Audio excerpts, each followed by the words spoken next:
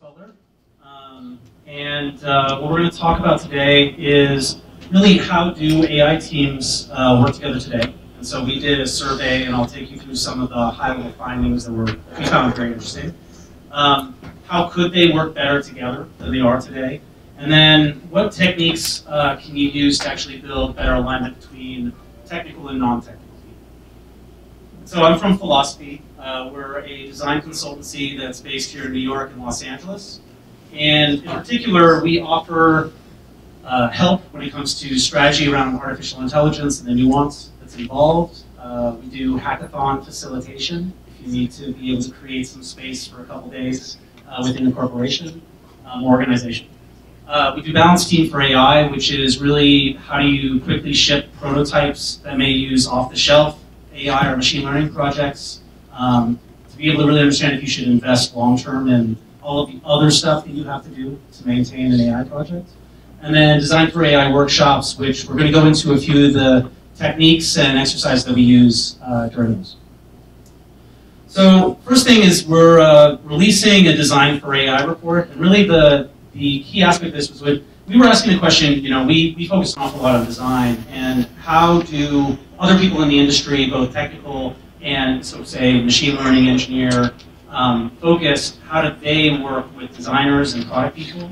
And then also wanted to understand, for people that are doing design, how do they work with the engineers and data scientists?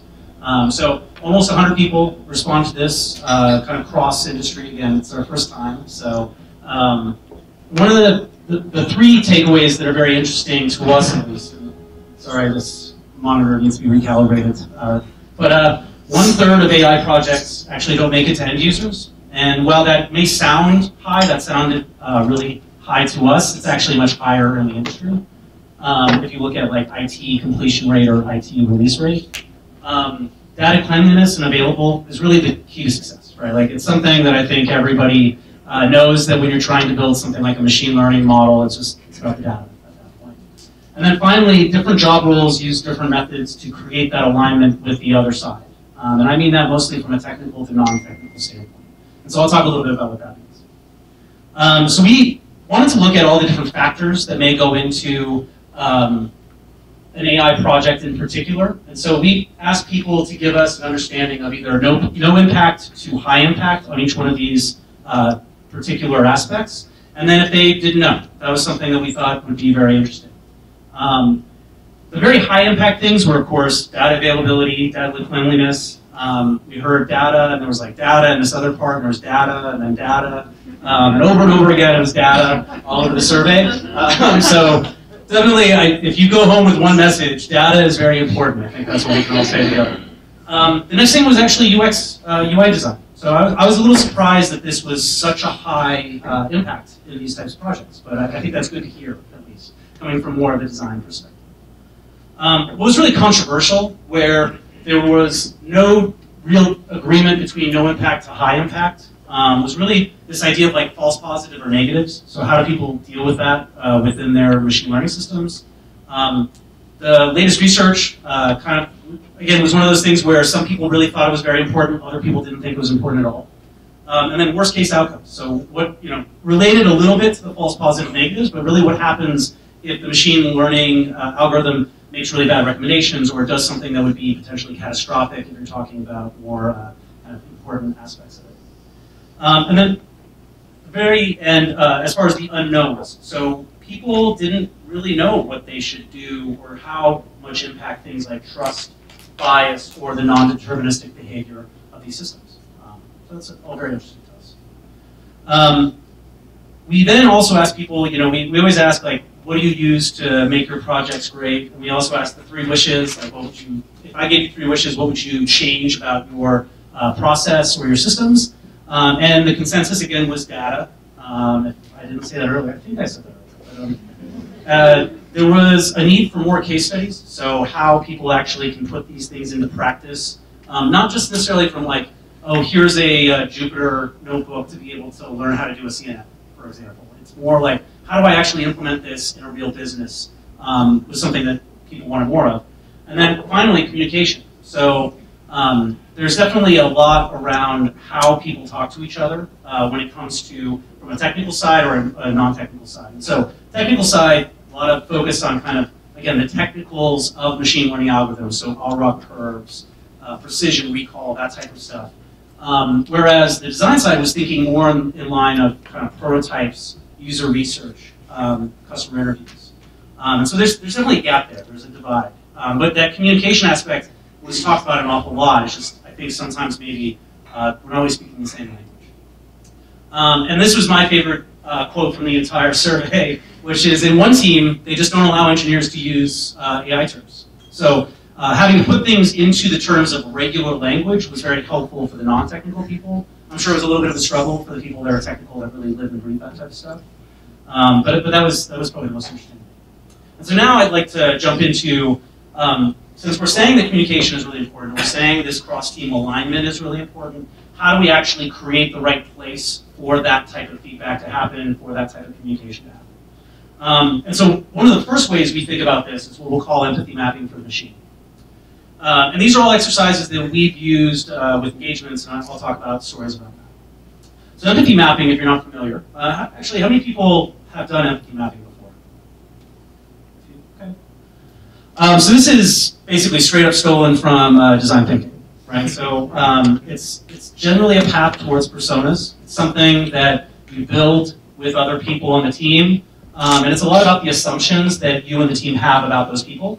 And that's usually a starting point. Once you start to create proto-personas and then personas, you're actually refining it with the research. So as you learn more about people's pains or other things, you update this model or this assumption set. And then for the machine, it's actually not about personifying it. It's not about giving it a name or anything like that necessarily. It's really about how does it interact with humans. What are we expecting mirrored back to us when it comes to interaction with that machine learning algorithm or that AI system?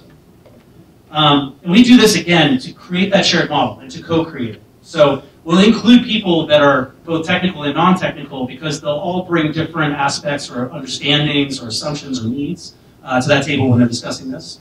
And then, I think you want to really be answering important questions about what you actually need to go off and build or test from an assumption standpoint, both from a technical standpoint as well as, user research. So this is our empathy map. There's lots of different empathy maps that are out there. Some of them have 3. I think the original Cooper empathy map had 3 areas. We have 5 because 5 is better than 3. And so the way we think about this is we break it up into really 5 segments. And so the first one is does, right? And so in the case of the machine, it's really how does it interact with the world? Does it automatically make decisions to do something? Does it update a database? Does it slam on the brakes if it's an autonomous vehicle? And these are any of the actions that it could take. So there could be a huge list of these things. In the case that I'm going to be talking about a lot or referring to a lot is we did a project with PwC around field service operations.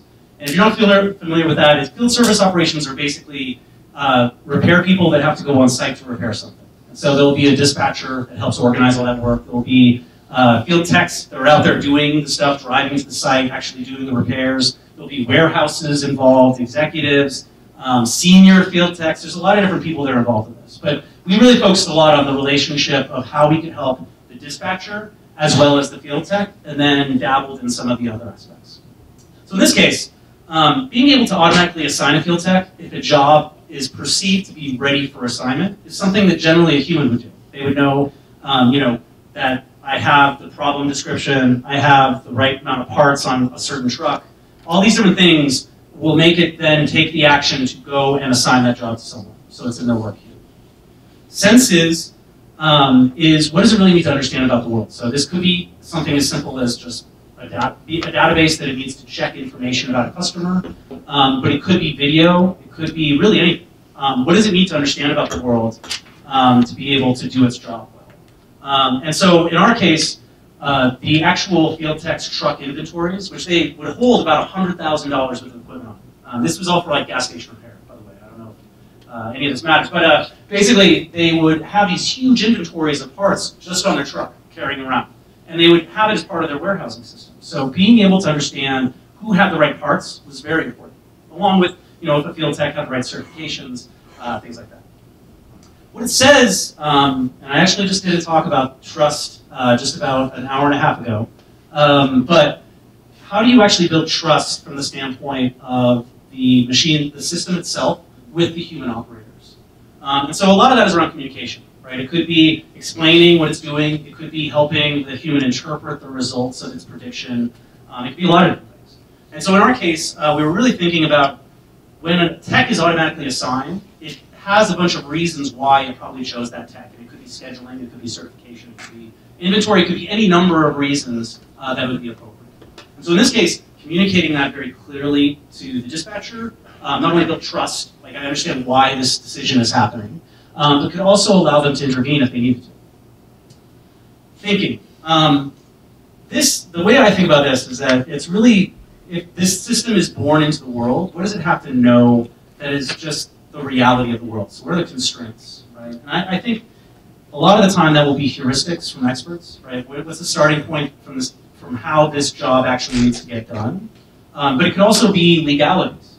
So in the case of autonomous vehicles, it could be both the heuristic of the rules of the road that people follow, and it could actually be legitimately the driving code that are the actual laws of the world. Both of those things are something that this autonomous vehicle would need to know about. And in this case, it was really that if they're not certified for a particular job, they just can't do the work. Partially because of unions, partially because of things like electrical code and that type of thing. Fields. So this gets to what is really good and bad performance. And for machine learning or AI people, this is really that like optimization function. What's the outcome that I'm really going for? And how am I going to actually use this information to train the machine learning algorithm or the ensemble of algorithms to do a better job?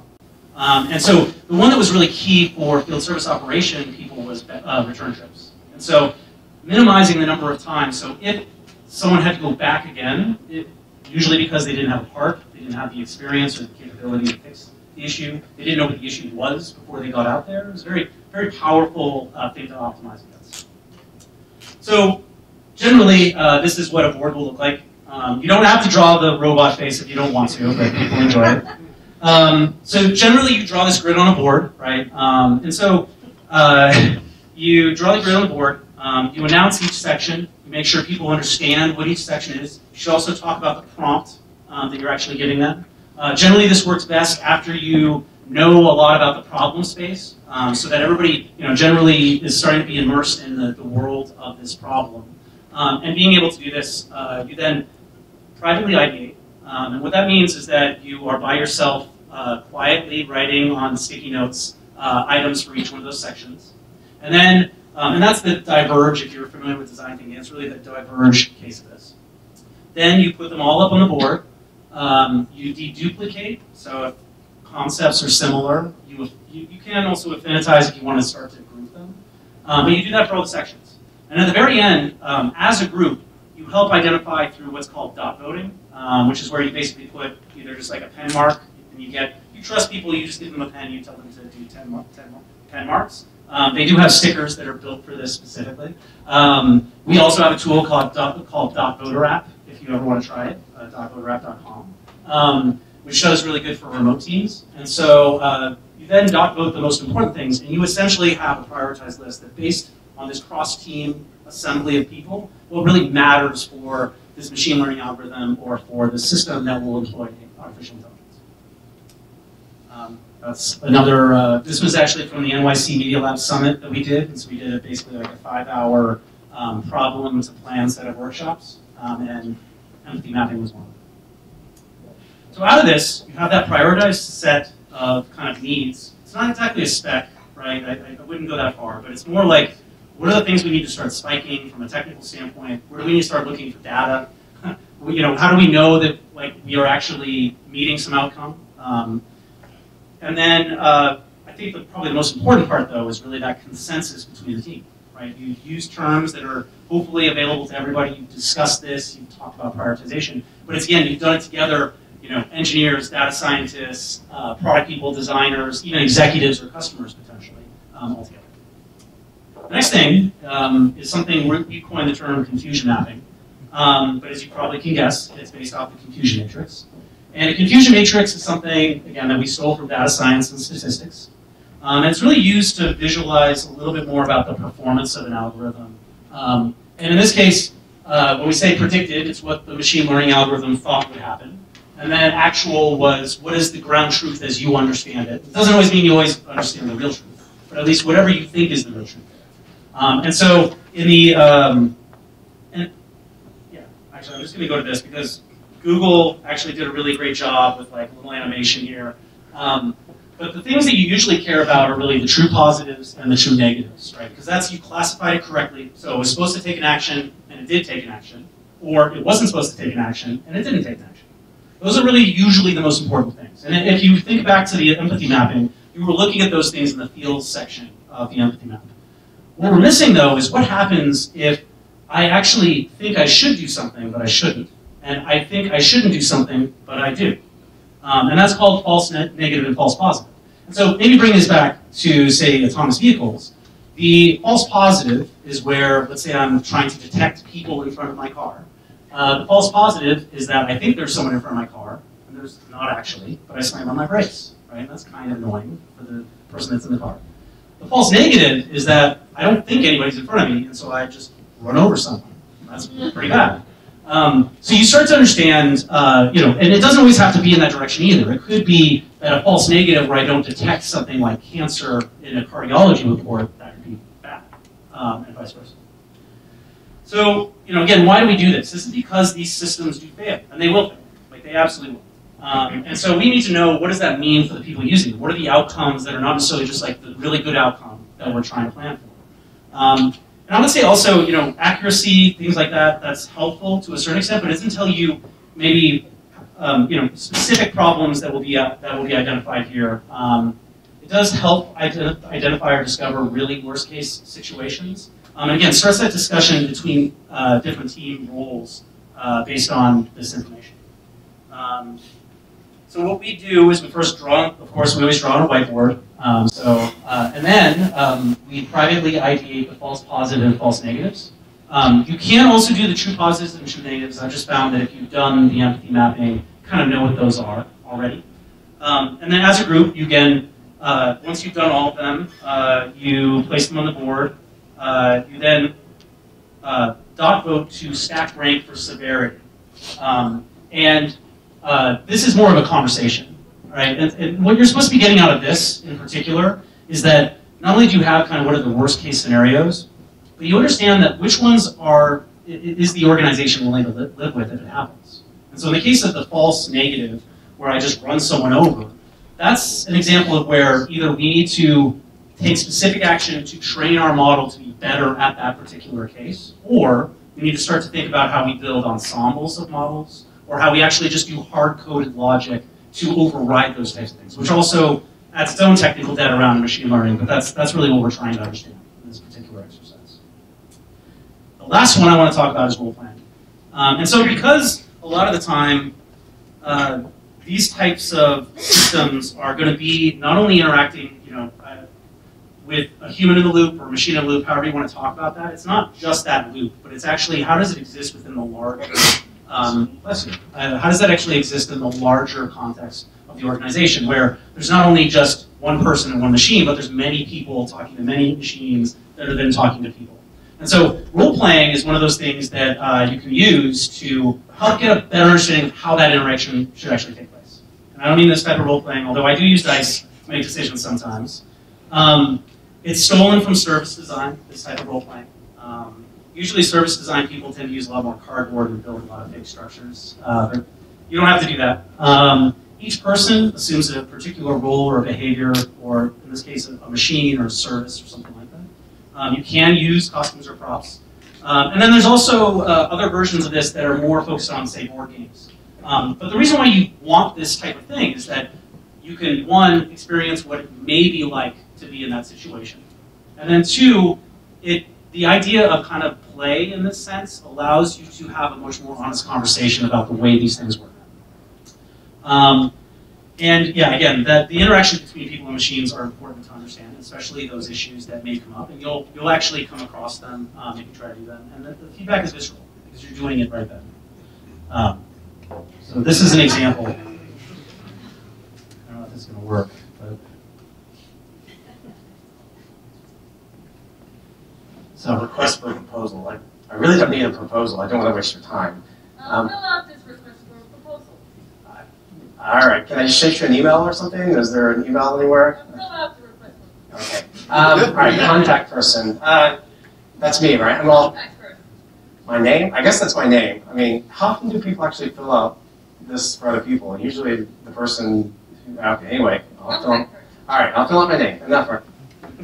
So, in that example, they used a prop of like a browser screen, and this was, I think, from maybe 10 years ago or something like that. But I think the case still, it was very understandable that this particular form was not doing the human any favors in that case. The human couldn't ask questions, they couldn't understand more, they didn't get any affordances for why they should get this information.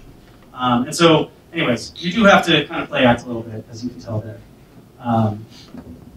Yeah, so how do you do this? Usually, a little bit of prep work is required. So you want to put together all the different systems or agents. There's another exercise from soft systems methodology called rich picture that I'm not going to go over in this, but that's a way to understand the kind of complex network of agents and organizations. But once you have kind of that small set, so in our case, it would have been dispatchers, field techs, maybe the warehouse system, maybe this dispatcher website and the mobile app for the field tech, right? And so there's some interesting things that start to happen there, especially when the app for the field tech has to talk to the dispatcher's app, which then has to talk to the dispatcher. So you give out these things. If you have personas, that's also a great starting point. You give out the roles, each person. They should study them a little bit, maybe for 5 minutes, but you don't want to give anything away quite yet. And if there's specific instructions about how they can interact, that's very important here. You then give a prompt.